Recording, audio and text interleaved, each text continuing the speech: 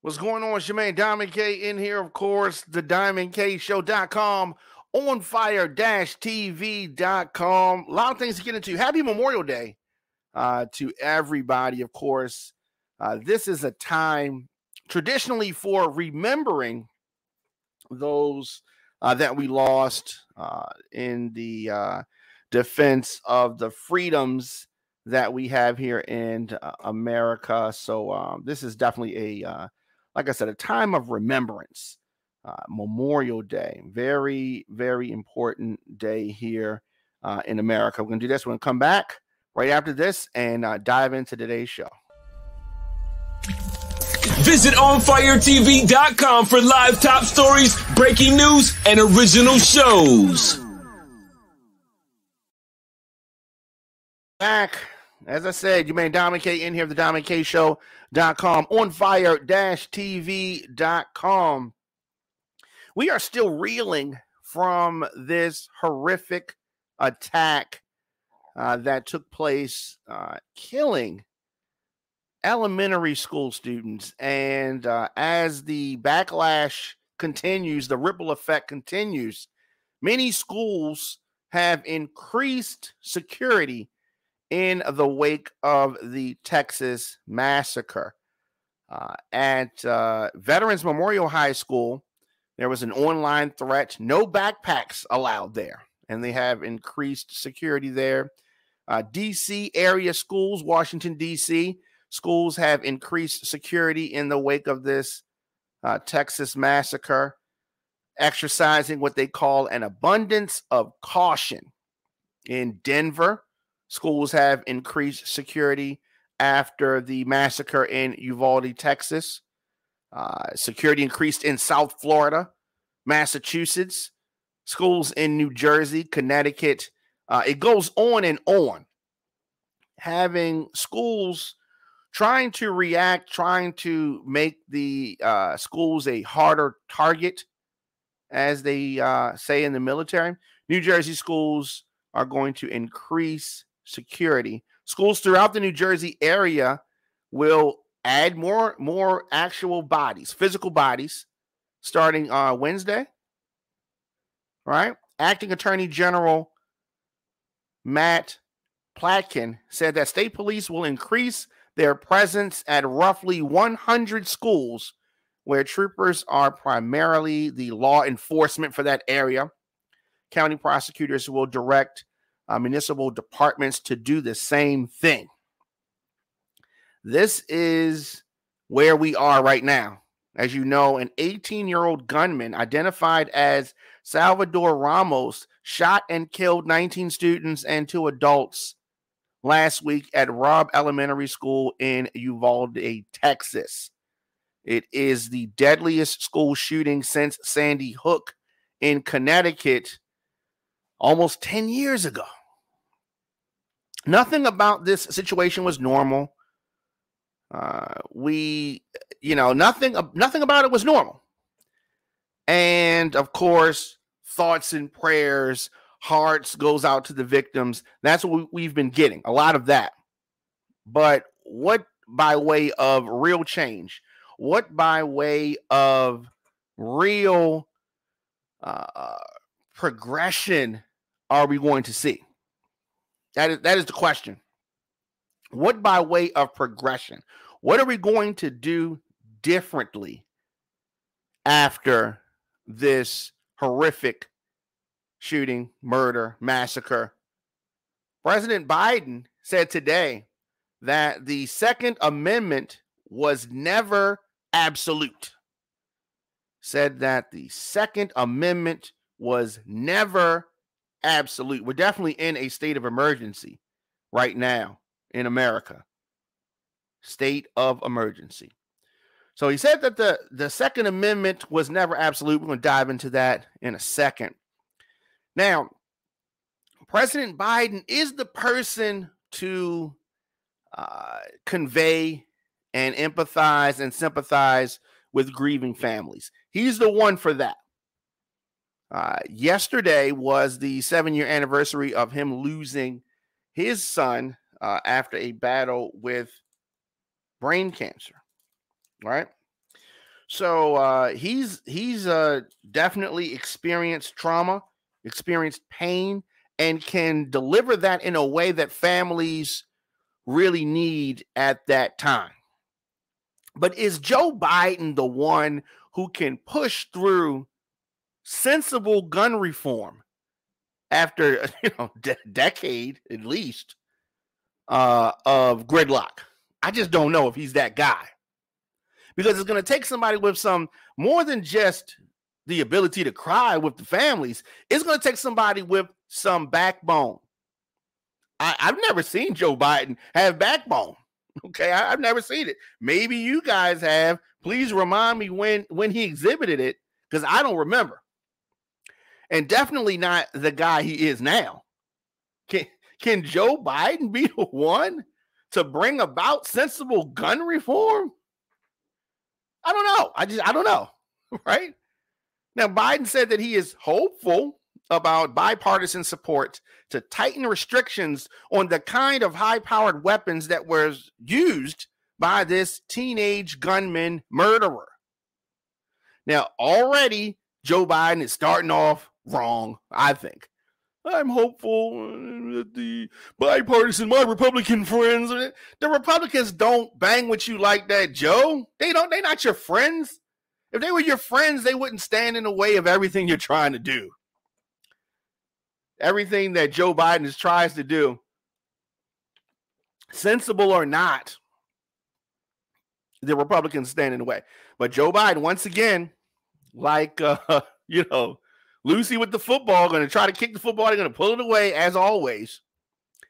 Biden said this: I think things have gotten so bad that everybody's getting more rational. At least that's my hope, Biden told reporters before honoring the nation's fallen in today's Memorial Day remembrance at Arlington National Cemetery. So there he is again. What makes you think that Republicans are more rational now on this subject? Of course, these comments come a day after he traveled to the shattered Texas community of Uvalde. It's a very small town, like 15,000. It's a very small place. Of course, they did a private mourning for 3+ hours. He sat, him and his wife, with some of these anguished, grieving families of these 19 children and 2 teachers who died in this horrific shooting. Faced with chance of do something as he departed the church service, Biden pledged, "We will." Oh, is that right? What do you have planned, President Biden? I'd like to know. Okay. So after the Uvalde trip, Biden spent yesterday at home in Delaware. And as he arrived at the White House today for the Memorial Day events, he was asked if he's now more motivated to see new federal limits imposed on firearms. Great question. I just wish it was another president, right? But he says, I've been pretty motivated all along. I'm going to continue to push, and we'll see how this goes. See, that right there is the wrong attitude to have. That's the wrong attitude to have. Maybe the Republicans will come along now. Maybe these guys will help me out. Hey, bro, help me out. Come on, man, help out. Help your Uncle Joe out. No, that philosophy is not going to work. That demonstrates the approach that has been happening, thus far. That's why we're in the situation that we're in, because of these hapless, spineless, gutless politicians. And Joe Biden is one of them.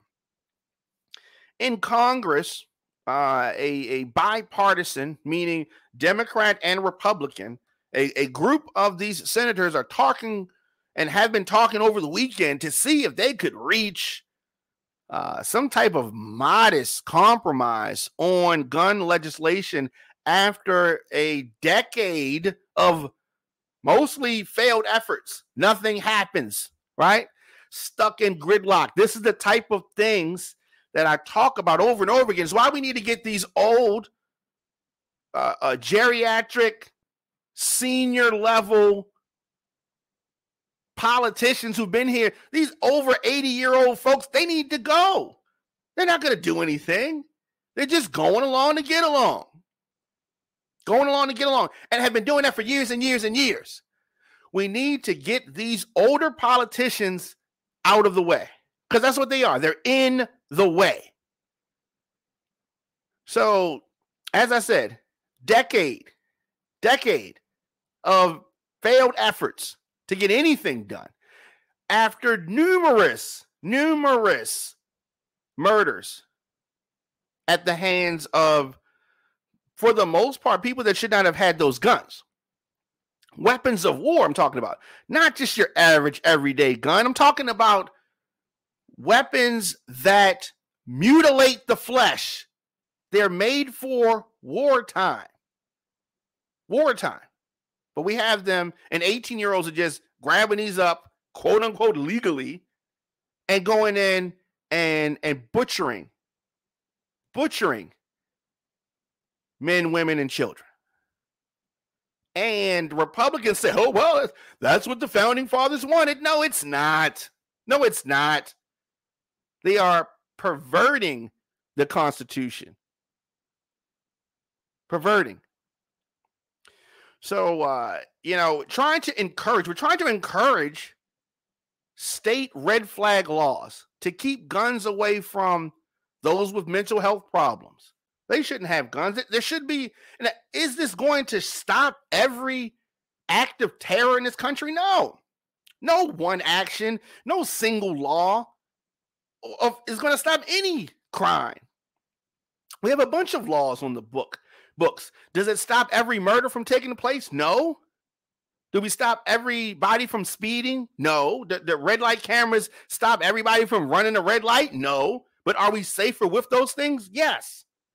I'm saying we're not even at a point where we have the equivalent of a red light camera or a speed camera as it relates to this gun problem that we have in this country. Gun problem. Guns. I am for guns. We should have guns, but there need to be steps, just like operating a motor vehicle. There are steps that you got to take. It's boxes that have to be checked. If you go somewhere and you spend over $10,000, the IRS something's going to get triggered. Boom, some taxes need to get paid. You spend $10,000 or more. Something gets triggered. A red flag goes off and the IRS is coming looking for some money. How'd you get it? Da, da, da, da, da, da. But with guns, they don't want any type of nothing. Just anybody wants a gun, come get a gun. No, there needs to be some things that need to happen. As I said, no one single action is going to stop every single act of terror.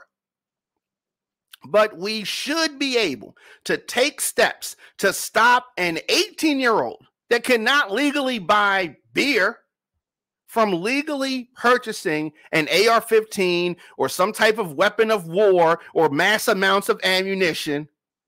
This is what you call common sense gun reform. Common sense gun reform.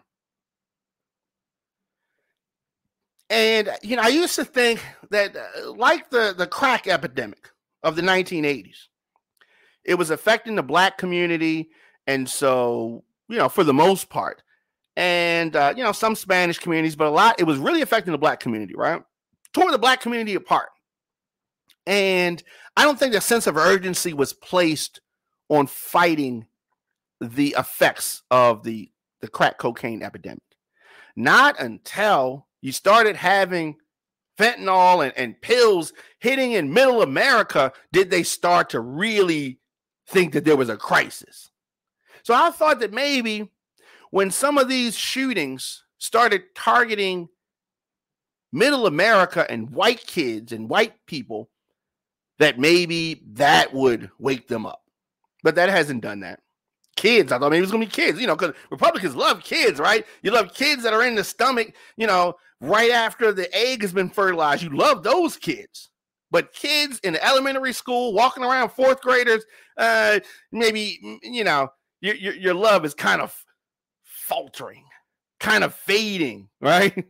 You don't have the sense of urgency. They have more of a sense of urgency to stop abortions than they do to stop the murder of kids, men, women, and children in schools, in places of worship, at concerts, in a nightclub. They don't really care about that.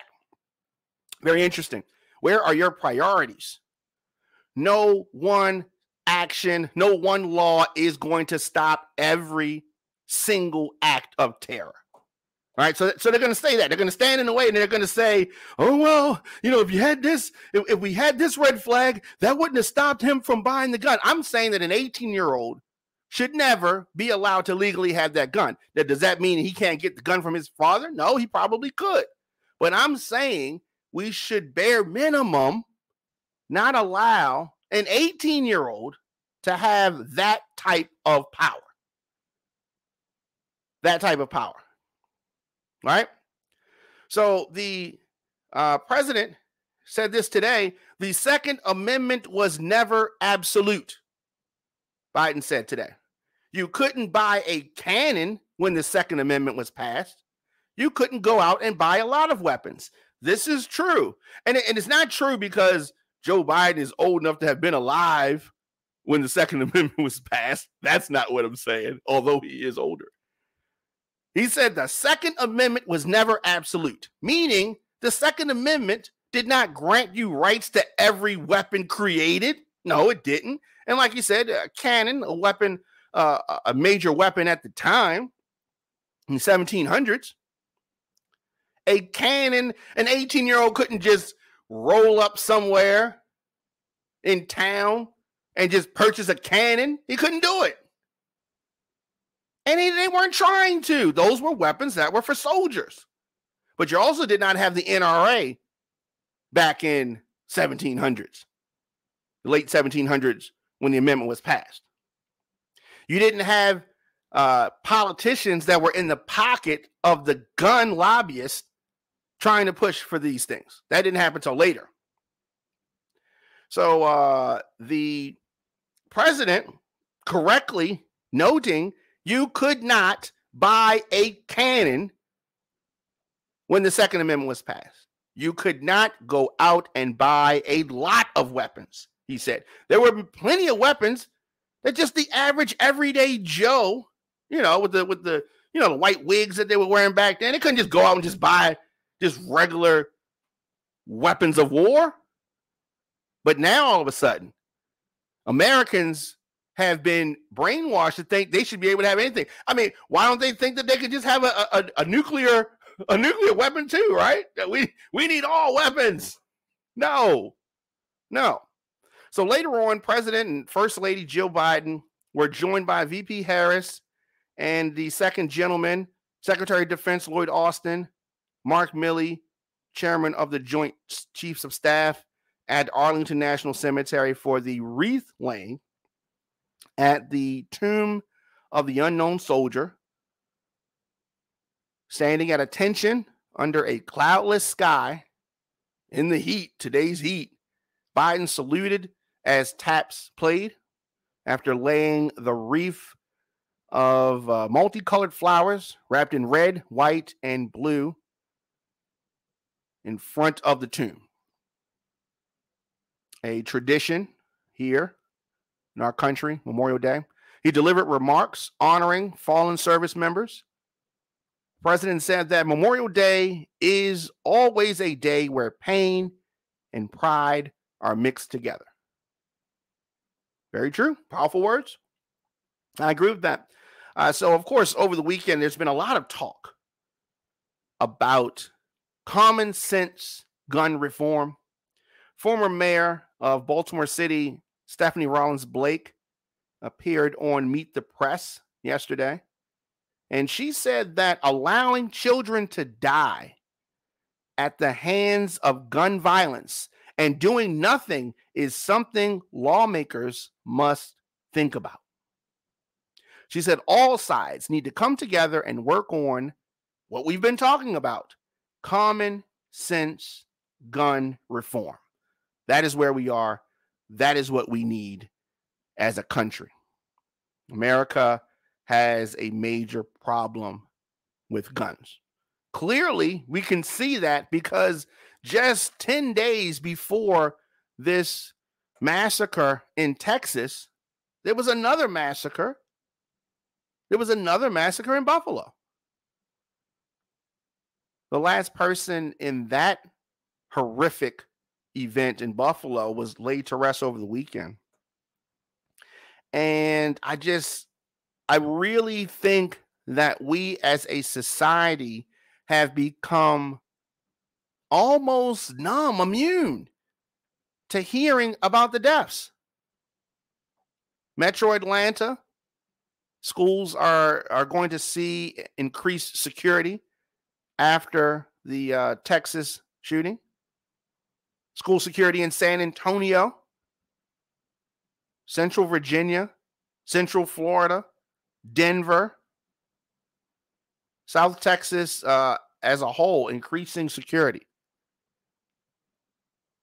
So some Republicans and former President Donald Trump actually rejected gun control at the NRA conference in Houston over the weekend, rejected any gun regulations and called for school safety to be increased and just an overhaul. The former president spoke at the Houston event just 3 days after the Uvalde shooting. And so he's in the very state, a couple hundred miles away, about 300 miles away from where the murder the mass murder took place. The mass murder that left 19 children and 2 teachers dead. The former president toed the Republican line, backed up Republican calls to resist any new gun restriction. Why would they want to do something like that, right? And they instead called for the increased mental health services and school security measures. Mind you, the officers arrived, but were outside chilling. So they said that nothing stops a bad person with a gun like a good man with a gun. Well, we had a whole bunch of good men with guns outside the school, parlaying, chilling. I don't know, what were they doing? The river dance? What were they doing? Well, the Republicans, we just need some good guys with guns. You had them. And what did they do? Not a damn thing. But anyway, former president spoke Friday night at the National Rifle Association convention in Houston. And he said that the nation needed to unite around the path forward. And he chastised Democrats for advancing an extreme political agenda. Ooh. He opened the speech with a moment of silence and recognition of the tragedy, calling it a heinous massacre that was horrible to see, watch, and hear about. Now is the time to find common ground, the former president said. Sadly, before the sun had even set on the horrible day of tragedy, we witnessed a now familiar parade of cynical politicians seeking to exploit the tears of sobbing families to increase their own power and take away our constitutional rights. Yeah, that's what he said. That is what he said. Surprisingly, the Secret Service banned guns from the hall during Trump's address. What? Are you taking away their constitutional rights? Right? You mean that Texans can't bring a gun into the hall? Yes, the hypocrisy continues. The NRA has spent more than $2 million on lobbying politicians in the Texas legislature. That's more money than they spent in any other state. Texas Republicans have already shown significant resistance to such legislation, even in the wake of this week's shootings. Oh, they could give a damn. They could give a damn.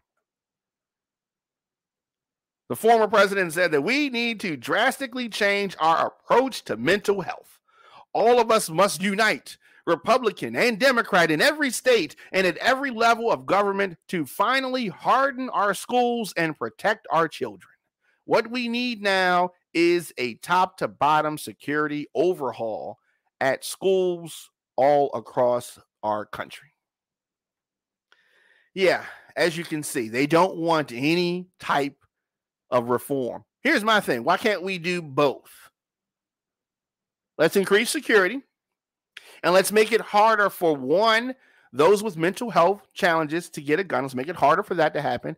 And let's make it so that you got to be 21 to buy some of these weapons, and increase the security at our schools. Let's do both. Let's do both. DJ Cool Rod says, I live in Texas, and this is embarrassing.